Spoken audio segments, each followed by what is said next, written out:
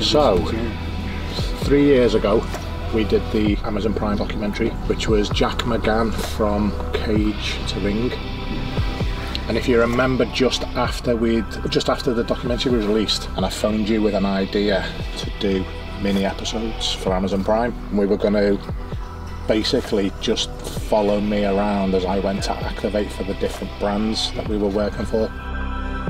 Over sort of a 3-year period, you and I have been to Miami, I think about 10 times, Vegas about 10 times, we've done Tokyo, been to Rome, Montreal we've been to twice. I've basically been all over the world, and luckily over that period of time and the period of time that I've been working in my consultancy and the gyms, obviously we've built very good relationships with a lot of the top talent in MMA, but particularly in the UFC. You pitched the idea to Amazon Prime, they liked it, we put a schedule together, and then the nasty word hit that took over the planet, which was the pandemic, which stopped everything. So if we now fast forward a couple of years later, we're not out of the pandemic yet, but we're coming to the point where we can start to have a bit of normality back. We have now been authorised to go to Montreal to go and spend 4 days with St.Pierre. So it's the perfect time to pick up the idea that we had, but this time we're not doing it with Amazon Prime. This time we're setting up our own YouTube channel, and the plan is to go and capture as much authentic content as we can with each athlete that we go to visit every month. From us, you want capture the behind the scenes. Yeah, we do. Yeah. So the next couple of weeks are quite a busy few weeks. Montreal with GSP, we've got AJ in London for the weekend, yeah. And then we've got GSP in Chester. We've got a busy spell coming up, mate. And all of this is reliant on me passing the COVID test that I took yesterday. Yeah. Nathan's had his test back, I'm still waiting for mine, so at the minute it might just be Nathan going on his own, which would be interesting. Okay. Not getting the ball. So for us, this is us stepping the game up and, you know, doing something different. We are about putting something different on in Chester, and no one's ever done anything like this, have we? Yeah, see you later. Yeah, take care. Thank you, see you later. Result, SARS-CoV-2 RNA not detected. So that means I'm coming to Montreal with you, Nath. Yes. I'll pick you up at 4:15 in the morning, buddy. I'm getting picked up at 4 o'clock. I'll be with you at 4:15. Don't stay out late drinking, because you've got to be up early. Right, see you in a bit.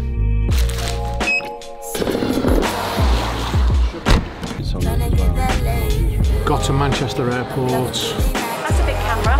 Flew down to Heathrow. A couple of hours before we depart for Montreal. We've got Dustin Poirier's agent. He's picking us up from the airport. Go have something to eat and then try go to bed early, ready to get up tomorrow morning for Mr. St.Pierre to pick us up. Thank you. First out here. Oh, thanks very much. So sweet, so beautiful. The little combo gives me Let me let free from it all. Alright. From it all. Good to see you, buddy. Nice to meet you. Nathan. I'm Nathan. And Ben. Nice to meet you. It's been a long day. I've been up since 3 AM. The weather's much better here, mate, than it is in the UK tonight. It's nice, you got lucky coming in. So which fighters have you got on your under your agency at the minute outside of Dustin? Raquel Pennington, Tisha Torres, and Tatiana Suarez. I signed Tatiana right after her last fight with Nina Asarov. She got hurt, so she hasn't fought in going on like 2.5 years now. Yeah, that's the thing with a fighter, isn't it? To get a bad injury. She's like the best women's fighter. Obviously Dustin's got his own hot sauce. I have these 2 vegan burgers that I grill, and I put the hot sauce on the food. I have the same meal every day for my dinner. I think he's picking us up, mate. It's a big help. Are you okay? Hi, welcome to the hotel.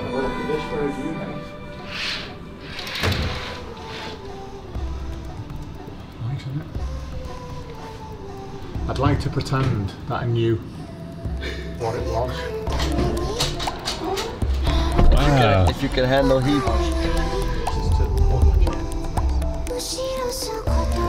The main street. Here, I'm tired. I'm getting old as well. I'm looking forward to seeing you tomorrow, buddy.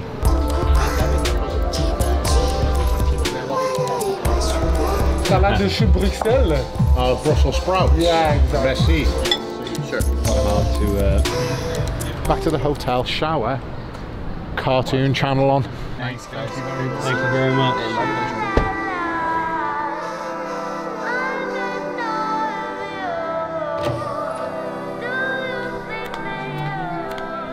You can tell that we're British because I've got a vest top and flip-flops on. Thank you. There we go. Morning, George. Hope you're well, mate. I will meet you at outside the hotel, the front entrance at 9 o'clock. Let me know if there's anything specific you need from me, or if you want to grab anything to eat this morning. Look forward to seeing you in a bit, buddy. Yes, sir, guys. How are you? Hello. Good, good. Okay. Yeah, man. What's up? Well, How are you? you're looking good. Just an interesting character, isn't he? It's an interesting individual. People only see the fight bit because you're not many people are lucky enough to be able to spend time with the person. And after watching him for years and years, you know, you think that they're not human almost, but he's just funny, witty, intelligent guy. Yeah. I got bad thoughts that make my mind scared. Hold me hostage and they don't fight fair. Who gon' pray for me and wipe all my tears? Who gon' save me if you not right here? Move this darkness and make my sight clear. Take me your way cause I don't like here. Ghosts of my past, they feeling the night air. Wake me up, I'm trapped in my nightmares.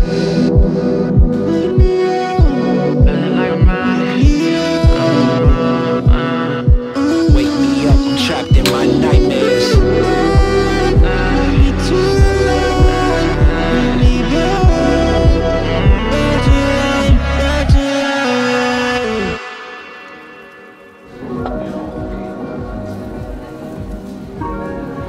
Eggplant. The eggplants are good. Yeah, get the eggplant. We're in Jatoba, which is an Asian-inspired fusion restaurant. Probably one of the best cities that I've visited for cuisine. I'm not a very good food critic, but the crispy, lightly fried sprouts in an Asian seasoning wasn't what I was expecting. Beautiful, fresh, crispy seafood spring roll. Tofu's really crispy on the outside, light, fluffy on the inside. You have a certain rhythm to boxing and you have a certain rhythm to MMA. The rhythm for boxing is different than the rhythm for MMA. So the pace, the fight style, the intensity in MMA. Dustin Poirier can box. Max Holloway can box. Conor McGregor can box. You know, he proved that against Mayweather. As a fighting style, if you can get close in to somebody, you can take the striking away. And if you're able to take someone to the ground, you can nullify the whole striking game. So the world-class wrestlers, they tend to be the dangerous guys.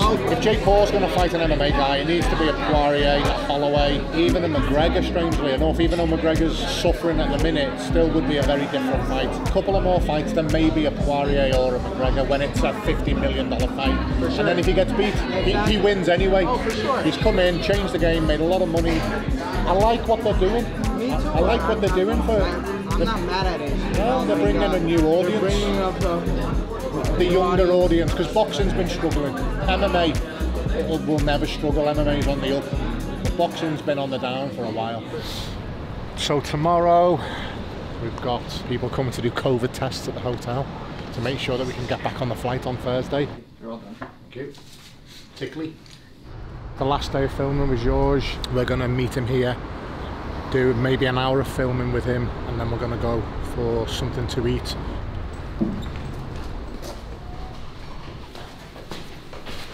How are you? How are you? I just said you're looking sweaty, topless, I just got out of the shower. very sexy. That's how I keep the membership up. How are you, mate? You get out of the shower. How are you? Good to see you. How you doing? How the family? Good. You? Good. Very good. You? Yeah. How you been, man? Good to see you. You're in shape, man. Well, I don't know, mate. This guy. I don't know. Put him in the cage now. I'm looking grey. The eye bags have got worse, and the love handles have got a bit bigger. Chilling? Just chilling. Now we're reopened to the public. It's been about 3 months, so things have been getting busy again. People are really excited to train, so that's good news. But other than that, it's been tough in the last year and a half, 2 years. Sensei, every time. Good.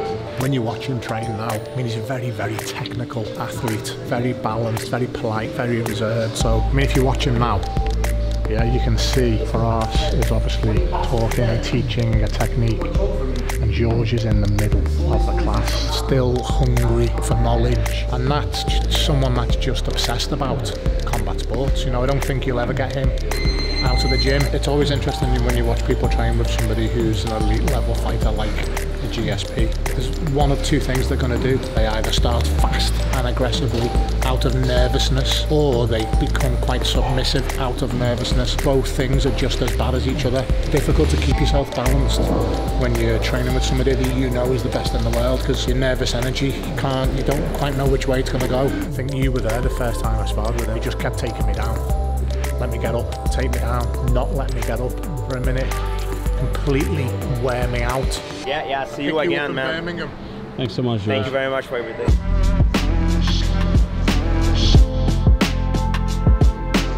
Been a great 5 days in Montreal, had a good time with George and his team. It's nice to give people a bit of a sneak peek into what we do, but it's also nice to give people the access and the behind the scenes footage that we capture. We get to spend real quality time with the athletes we're with, and the coaches, the UFC, the management companies, and it's nice for people to be able to see that bit. You know, the sport is littered with fight content and training content, and whilst that's engaging to watch, as an MMA fan, I'm more excited and more interested in the individual, and being able to eat with them, walk with them, bit of sightseeing, get to know the real person. And that's the type of content access that this new YouTube channel that we're starting should really be able to demonstrate to people. So we've got a busy time coming up, and hopefully we'll have some great episodes coming up as long as Nathan creates some magic for us.